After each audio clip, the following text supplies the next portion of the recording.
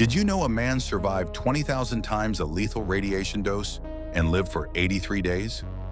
On September 30th, 1999, Hisashi Uchi was doing routine maintenance at Japan's Tokamura nuclear facility.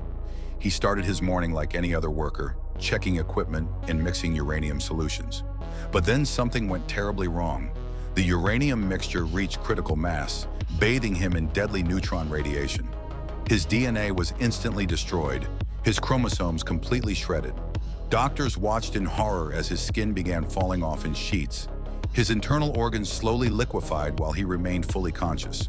For 83 days, he existed as a living corpse. His body could no longer repair any cellular damage.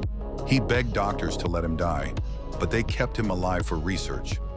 Radiation had turned him into something no longer biologically human. His case changed nuclear safety protocols forever and sparked debates about medical ethics that continue today.